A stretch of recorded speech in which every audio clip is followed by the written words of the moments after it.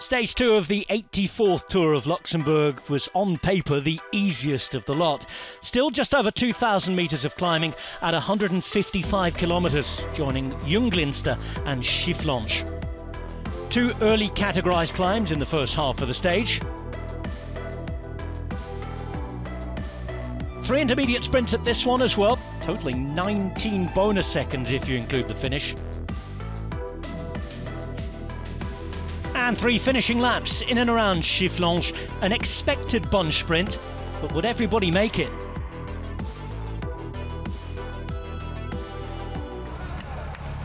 Mathieu van der Poel was in the leader's jersey after having taken the opening stage ahead of Christophe Laporte. He was in the points classification jersey. Finn Fisher-Black, the best young rider, and Pepijn Reindering, the king of the mountains. And at the start of the day, he was away in the breakaway with Alexander Kess, also there for a second day in succession. Both climbs were won by Reindering, who extended his lead by a further 8 points, and would be guaranteed the King of the Mountains jersey at the end of the day. He went back to the peloton. Kess stayed out in the front, but with just over 2 minutes and 75 kilometres to go, it was advantage peloton. The threat of crosswinds, the twists and turns on the way into the finishing circuit, meant that with a gap of a minute and a half with 40 k's to go, Kess had no hope of staying out front. He would be caught around 30 kilometres from the finish, just as the riders were on their way into the finishing laps.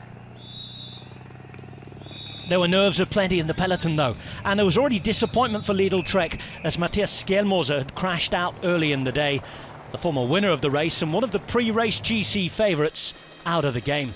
His team were looking to support Mads Pedersen for a stage win, but that was becoming a little bit more complicated. Victor Verquilly went out on the attack, and he was soon to be joined again by Pepijn Reindering. Not content with 2 days in the breakaway, he wanted a stage win as well. They managed to get themselves together, but with just over 12 kilometres remaining, the advantage was just over 20 seconds. Lidl Trek controlled beautifully. First it was Bernard, then Gebrselassie. Simmons did a job as well.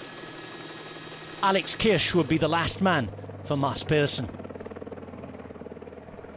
Reindering would be the last man standing. He'd go on to the final climb. Not classified this one, but enough to make it difficult for those behind to catch him. But it was a huge acceleration from behind that meant that he would be caught with 4 k's to go. Lidl then still took control. Gebrselassie was trying to bring this one back, and when it went into the final kilometre, it was all about Alex Kirsch. He led out Mads Pedersen. On his wheel after fighting for it was Mathieu van der Poel. Behind was Robin Froidevaux. Also there, Christophe Laporte. They started in that order, they would finish in that order. Pedersen winning, second for Mads Pedersen, and behind it will be Robin Froidevaux from Tudor Pro Cycling. A 12th victory of the season for Pedersen. A win for Lidl Trek on the day that their GC leader crashed out.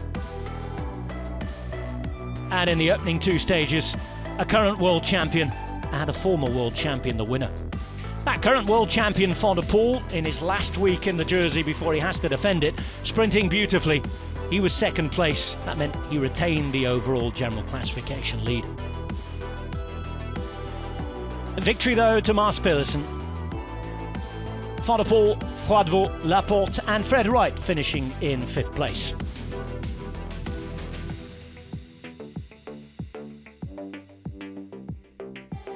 Pedersen on the podium and happy with his result.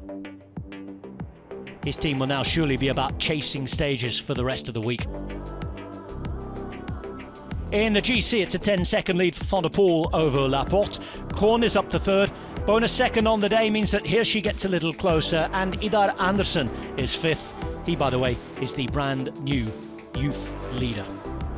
Van der Poel is the man in charge overall.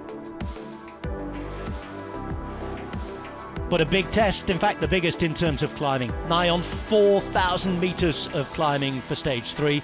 Begins in Eurosport, and there are lots of little loops. There's plenty of bumps, lefts, rights. It's Luxembourg racing at its very best. 201 kilometres as well, and backloaded with climbs towards the end too. The race finishes in Diekirch. And take a look at that. That's a profile that lends itself to attacks, if you ever saw one. As always, join us for the coverage on Eurosport, Discovery Plus, and Max if you're watching in the USA.